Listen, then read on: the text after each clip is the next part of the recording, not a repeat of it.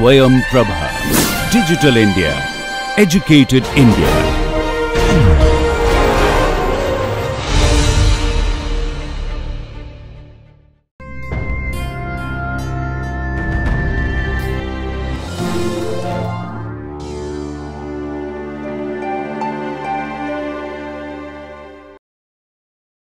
Hello everyone, welcome to this NPTEL course on 20th century fiction conducted by Dr. Abhishek Pari. My name is Shikriti Shannal and I am one of the TAs or teaching assistants for this course. Today we will be discussing modernist poetry with reference to the two poems of T.S. Eliot that Sir has already previously discussed, namely the Preludes and Love Song of J. Alfred Prufrock. So, before getting into the poems, I would like to discuss some of the key features of modernist poetry in general and why it is so relevant in the current settings. So, in the recent years, we see that there is a renaissance of revival of interest in modernist literature and specifically in modernist poetry. And the new modernist studies greatly differ from the new critical approach of the 1940s. With its insistence in the historical juncture and the conjecture in which modernism developed against the understanding of the text as an autonomous entity or a body. And the focus was in the material culture of modernity, and the questions of race and gender, which were previously neglected, came to the foreground. We also see that in the new modernist research, the panorama of the genre of modernist studies itself expanded. So, there was this expansion of modernist canon which now incorporated the writers of Harlem Renaissance and also female writers such as Mina Loy and Hilda Doolittle. When we talk about modernism or modernist writing in the sense of this course, we are referring to a set of ideas and beliefs and attitudes about life that are emerging in the period of time in the first half of the 20th century. But we are not interested in taking all the authors or the writers who were writing during this period, because modernism is more like an umbrella term which incorporates the different schools of modernism, but under one chain of or multiple sets of beliefs and habits and styles of writing, but which have a common affiliation and which come together to when writers come together and become affiliated to a certain movement. So, when we talk about the term modernism or when we use the term modernist poetry, so we are using modernist not as a label to that to the particular authors writing in that particular period of time. It is a commentary on their ideologies and beliefs and the styles of writing that was coming together to propose an idea of society and an idea of art. The term modernism, the label or the title modernism was given to these artists or authors and writers by American and English critics in the 1920s, and this is not a term that they coined for themselves. So, again, to repeat myself, the idea of modernism or modernist writing is more of an umbrella term which incorporates different sets or schools of modernism which come under a generic label and reproduce certain thoughts and styles of writing that are very unique to that particular age. So, in 1921, T.S. Eliot declared that, and I quote, "Poets in our civilization as it exists at present must be difficult," unquote. And precisely when we see in the later subsequent year when Wasteland, Eliot's poem, is published, we see what he actually means with its multiple references and allusions and several pages of notes which come in the end of the poem. They somehow take this poem back to the classroom and something that needs to be seriously worked on and studied, and something that does not have the fluidity of that the Elizabethan kind of Elizabethan poetry, or it does not have the framework or the structure of say Victorian writing. So, when we talk about the modernist poems, we see that they are two schools of thoughts believe that they come for two different reasons. So, one school believes that because modernist poetry talks about the sense of isolation and fragmentation, and it is telling us a hard story or truth that it is unable to tell itself, and it does not have the classical realist framework or any other contemporary frameworks that we are aware of. So, it plays with its style, with its structure and form. So, writing becomes difficult. So, that there are allusions to different themes and meanings that are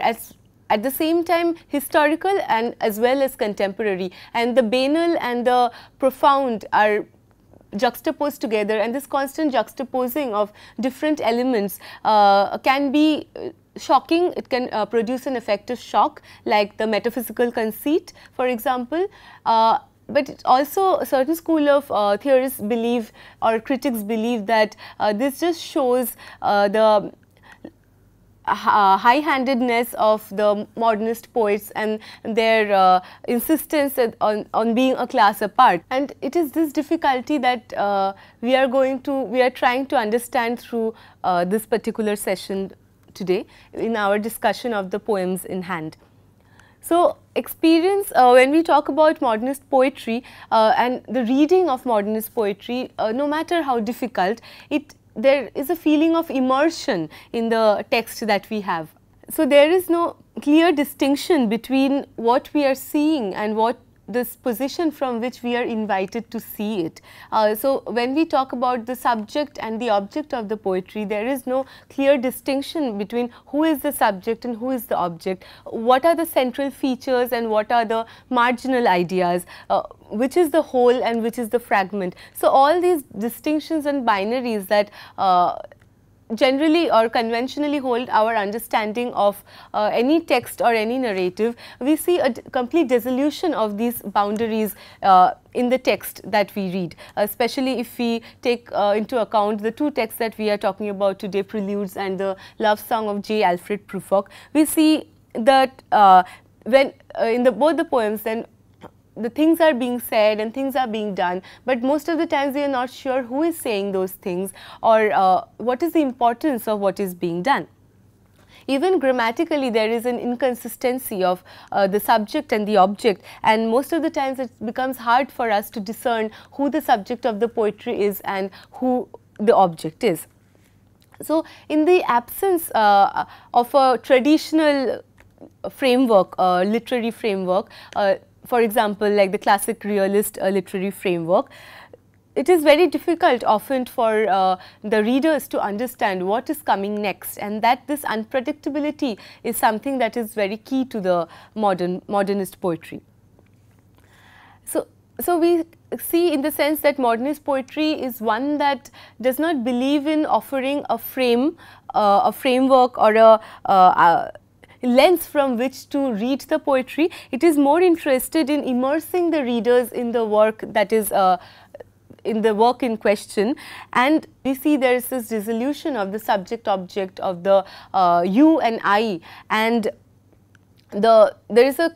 sort of continuity and a fluidity in these ideas that they represent. And the readers might sometimes find it difficult to understand the poetry, or it might become difficult to read the poetry of this kind of sort, because our understanding of things and the world is always marked by these distinctions that are dissolved in the poetry. The distinctions of you and I, the self and the other, the here and there. So, all these distinctions that make up our everyday life and our understanding, our rationale, is dissolved, and they are challenged by modernist poetry, where you cannot make these clear-cut distinctions, and that is also not the objective of the poetry. Modernist poetry is written in fragments, and the fragments, this disorienting or disorganized fragments that make up the sections of poetry, they can be challenging themselves, but they serve a very unique purpose, and they are very much needed for the kind of writing that is represented, or the kind of writing that is articulated by these authors and poets. So, when especially talking about poetry, when you read Preludes or the Love Song of J. Alfred Prufrock, you see that there is a very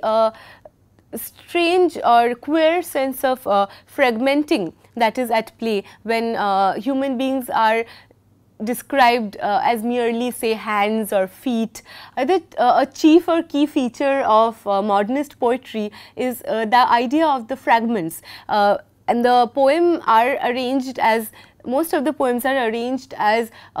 disorganized or disoriented presentation of fragments. And this fragmentation is important because it refers to the isolation of the modern world and the metropolitan society,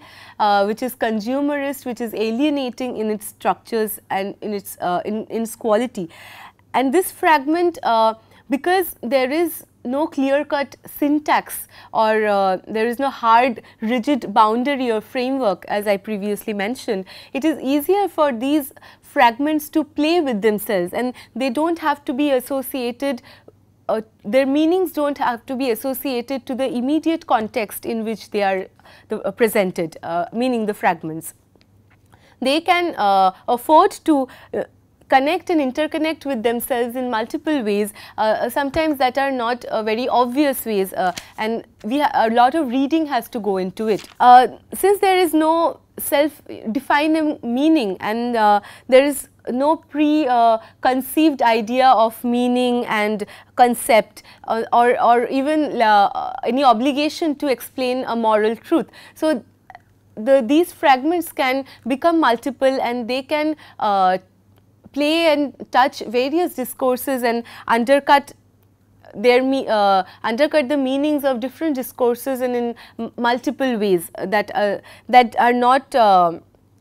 conception of any fixed nature of truth, or what is the center of the universal idea of truth. The fragments are not a subcomponent of any larger idea or of any grand narrative, or any narrative master plot. So, the fragments have their own functionality, and they function, or they perform the job to bring out the isolation and the alienation that is deeply rooted in the modern metropolitan society, and they have the ability to merge the distinction between the center and the margins, the important and the unimportant, and these varied differences and binaries that mark previous poetries of previous generations. Modernist poetry, therefore, is both an account of the individual's journey in society, and also the individual as a collective entity, and which represents the collective life of the modern metropolis. So, when we talk about the time, the idea of time in modernist poetry, we see that time is represented in a continuous fashion, in a sense of the past being a continuity to the present. And the time here is continuous, it is simultaneous, and it does not believe in leaving the past way back, and it carries the past almost to the present. So, the experience of reading the modernist poetry is that of an ongoing process, and one does not have to look back and forward every time, and then there is this fluidity and the flow which Gertrude Stein calls the continuous present. And even Ezra Pound talks about all ages being contemporaneous, where we have the idea of the ever present, or the past that is ever new. So, in the context of the modernist poetry, we live among simultaneous present times, which is again a very important or a very unique feature of modernist poetry. And this brings us to what Dr. Parve has previously discussed with us in the context of the love song of J. Alfred Prufrock, the idea of the clock time and the psychological time. So, which is something that is very important, and again something unique to the poetry of the modernists, where we see that there is a difference, or there is a distinction between what is the universal time or the worldly time and what is the personal time. So, this is personal versus a political time that is often being used here, even in the sense of the continuous present, there is this break between the personal and what is the impersonal time. And this is very crucial in the context of poetry, because it shows us that how our inner world, the time of our psychological time, the time of our inner world does not have the same rhythms and the same patterns of the time of the universal time or the clock time, and that can create a friction, and that friction makes it again difficult for us to make sense of the narrative of our own life. And when we follow when we present an objective perspective following the clock time, narrating our life events chronologically, there is a gap which is the gap which is not addressed. There is a space which is not addressed when we are talking about the subjective experiences, and these experiences, the subjective or the personal understanding or interactions with the world and other human beings cannot be tapped into the clock time or the universal time, and if it is, it only gives a partial view of those experiences and those lived felt emotions. When we look at modernist poetry, its key feature is often a critique of society, but a critique that is not a direct critique. The critique of society or the contemporary civilization, contemporary modern world of metropolis comes through the idea, the different imageries and the fragments that we were talking about earlier. So, these imageries and symbols and fragments try to bring out the distorted and the disorderly nature of life in the metropolis, which is filled with drudgery and alienation and repetition of everyday life and things that are mostly not in our control. So, we see life moving on in its own pace, and humans are mere performers who wake up and put on a mask and perform their day-to-day activities in a much routine fashion. So, the repetition and the drudgery of the society of the metropolis is translated to the repetition and drudgery of the everyday life of the characters or the subjects that we read in the poems. There is the social disintegration and the personal and the social disintegration which comes with contemporary civilization, which comes with bureaucracy and technocracy. The idea that the contemporary civilization is a recipe for disintegration, both personal and social, is very evident in modernist poetry. In modernist poetry, we see a sense of disintegration of both the personal and the social, and the disintegration comes with the contemporary civilization. Though modernist or modernism has the word modern in it, we see that most of our writers and poets and critics are very critical of the bureaucracy and the technocracy that has overtaken the human world, and which has led to a reification and alienation of human beings, which again Dr. Parry has talked about in grave details. So, when we say that due to the technocracy and the advancement of technology and machinery, the human life has become segregated and alienated and again very repetitive. And so, these and when we try to see human beings as a collective force, as as not individual human beings, but a collection or a section or group of people who are invested in a particular area to reap some benefits for the society as well, or the society at large, we see that there is a commodification of the human beings themselves. Even in the poems concerned, we see the inanimate objects like the streets or the birds, they are animated, they are given human attributes, while the human beings are described as inanimate objects, and just human beings are described in fragments, just referring to their hands and feet or some part of their body or in different movements. So, these again coming back to fragments. So, these fragments or this fragmented nature of poetry defines or highlights the way the society and the personal life of human beings are also being disintegrated due to this advancement in technology. the bureaucratic systems or the structures that are operational in society or were operational in society during that time, they completely disregarded the individual differences, and they projected human beings as a collective monogamous identity, which is only the objective of which is only to produce material or meet material needs, and they are driven by exterior ends. So, this culture of emotional repression and social atomization and the kind of structure that fits for all, this kind of structures are the ones that are critiqued in this modernist poetry, and shows highlights the personal sides of these, the emotional sides of the side effects, or as we can say, the socio-political implications of living a life that is compartmentalized or segmented in this particular fashion of the modern day, where the human beings lose their individuality and agency and any charge or responsibility of their own life. And what we have is a image of a man who is suffering, a man who is helpless and just a victim of the forces of society and culture, and performing his day-to-day life without any subjective investment in it, in a very, very objective and superficial fashion. Talking about modernist poetry, we see that because of the difficulty of the subject that they are dealing with, the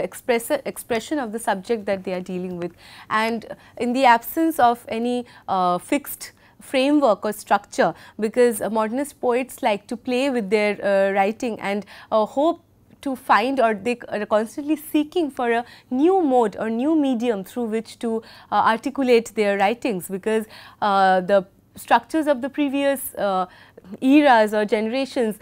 just won't work anymore or won't suffice, because the problems of the modern times or the times that they were writing are very different from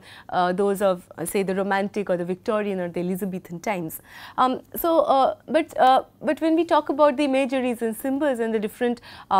styles or techniques that are incorporated by the writers or the poets of the time, especially we are talking about Eliot, we see that the use of the metaphysical conceit is very evident and prevalent in their writing. As Sir has previously discussed, the metaphysical conceit, or Eliot has always been a great admirer and critique of the metaphysical writers like Donne and Marvell, and so the idea of the conceit is very important and relevant to the modern times as well, because of its shocking shocking characteristics and its attribute that can shock you or catch you unawares. So this is a very useful technique that Eliot uses in both the poems that we are talking about today. Say Preludes, when he talks about, to give you the exact line, and when he talks about the burnt out ends of smoky days, where the end of the day is compared to the end of a cigarette, and which is an image which is makes a lot of sense the time of the modernity, or the time of in the modern times, or in the metropolis setting, where you see at the end of the day people after work or after working hours smoking in the streets, and almost that like the cigarette and the day and the activity of the humdrum of the day comes together, ends together almost. And so, but this kind of imagery is very different from comparing the end of the day, the usual comparisons that we have seen before, and this end of the cigarette and the end of the day comes together to produce this beautiful yet shocking effect. We also see conceit in Love Song of J. Alfred Prufrock, where for example many conceits, but one for example is measured out, I have measured out my life with coffee spoons. Again, the idea of measuring out life with coffee spoons is a very unique way of putting it, and it also significantly shows the negligible quality of life in the sense that it can be measured in coffee spoons. That is as much as relevance or importance that life needs or life has in the modern times. So, and also when we talk about, again in the context of in talking about the difficulty of writing and reading modernist poetry, we see the question of the neurotic narrator coming in, which again we see in the love song of G. Alfred Prufrock, as well as we can draw parallels or connections with Heart of Darkness by Joseph Conrad, where we see the same kind of a very nervous, a very unsure kind of narrator, which is very different from what we know of the a very strong narrator of, say, a Victorian novel. So the narrators in the modernist texts, they are very different from the usual narrators that we usually see, and these narrators are presented, or they present themselves as again neurotic, very unsure, very nervous, and often with very low skill level for narrating, and so which again points to the fact that to the futility of life, to the futility of meaning itself. So, even words that are coming out of the narrators and the writings and their narrative often is futile and does not make any sense. So, even these poets in the two poems, especially in the love song of G. Alfred Prufrock, he says, "Dare I say, even if I say, you won't understand me." So, this confusion between the experience and the narration of that particular experience, we find it in both Heart of Darkness in the character of Marlowe, and we also see it in the first person subject of the love song of G. Alfred Prufrock, where both are unsure of how they are going to say and what they are going to say, and they are pretty sure that in the end no meaning or no fixed concrete meaning is going to come out of the dialogue or the discussion or their narration of the poem. So, other key features or elements that we find in our readings of the poems are that of synesthesia, where they beautifully crisscross or interconnect different sensory cognitive senses and cognitive understandings, where the smell and the sight and the touch, so the tactile and the sensory images, or senses come together to produce an effect that is very different from the conventional understanding of things. And we also see the idea of the pathos in modernist poetry, where two very different terms or contradictory terms are taken together or expressed in a line. When we talk about the love song of G. Alfred Prufrock, we see that there is a crisis of inhabition. The subject wants to inhabit a particular space where, and that particular space is a high society, a high culture space, where as he says, women come and go, talking of Michelangelo. And Michelangelo here becomes a stereotypical image of high art and cultural sophistication, and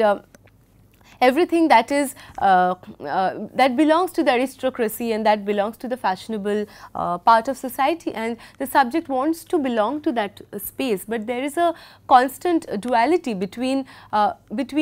his subjective understanding of himself, the I, and the objective I, as in the sense the world understands him, and this difference is barely reconcilable, and that is another reason why the speech or the speaking or articulation is so difficult, and the author exhibits or the narrator exhibits a kind of neurotic temperament and a kind of nervousness, a kind of incompatibility with the flow of with the narrative flow that one would expect in writing. So, all the different techniques that we discussed, that of the conceit and that of the neurosis in the narrative technique and the synesthesia and pathos. So, all these are different ways of trying to articulate the complexity that modern life is, the metropolis setting is, and it talks about the crisis of inhibition and the crisis of being able to have meaning. Then therefore, there is this constant deferral, there is this constant procrastination, because one never arrives at anything and one is constantly waiting for something to happen, but nothing happens and nothing of importance ever happens. And because there is no possibility of life itself is measured by coffee spoons. So, the relevance or the importance or the grandness of life and the concepts such as life and meanings and narratives are lost in a setting, in a modern day setting where everything is alienating, everything is decadent, and there is a inertia, there is this boredom, and there is a repetition of the everyday consuming and every day living the same life and becoming consumable and becoming a commodity, humans becoming commodity themselves and humans consuming commodities outside. So, the entire material setup of the modern day life is highlighted through these different techniques that we find in modernist poetry. The wasted quality of a metropolis is what is highlighted in both these poems, and we have even when we talk about fragmentation of the say presentations of the human beings, we see there is this fragmentation in the presentation of life itself, and which comes from a very beautiful montage like technique of capturing the moments and capturing the different activities of everyday life, and where a complete picture is never possible, but then on the snippets and the montages and the clippings are only that we have at hand, and they are representative of the life in a metropolis, the drudgery and the monotony and the alienation that every human being bears in their heart and souls.